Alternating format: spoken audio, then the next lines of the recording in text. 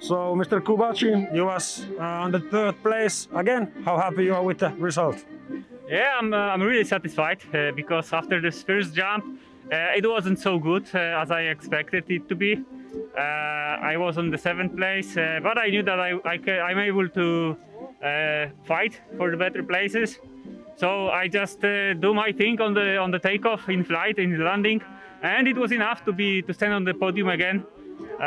Of course, it's a really happy moment for me.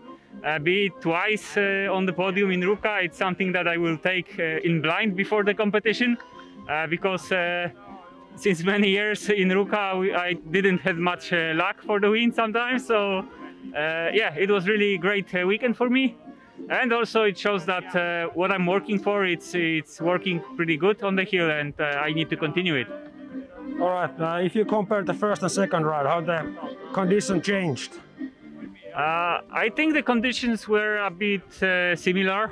At the end of the second round, it started to move a bit faster, to change a bit faster, and we had some breaks. And finally, I felt some cold up on the hill because earlier it was pretty warm. So yeah, I felt that I was in the north of our globe. But yeah, overall, when we were jumping, I think the conditions were quite okay. So yeah, it wasn't really easy to make this competition today because the wind was changing. But I think overall it was okay.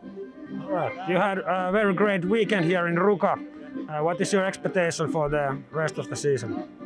Yeah, I still have some work to do on my jumps because they are not perfect still.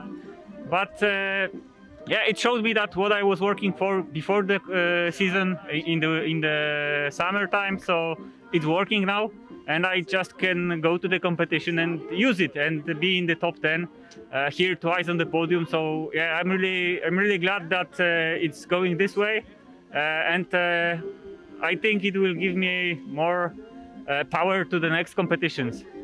Great to hear, and thank you so much. Thank you very much. Bye.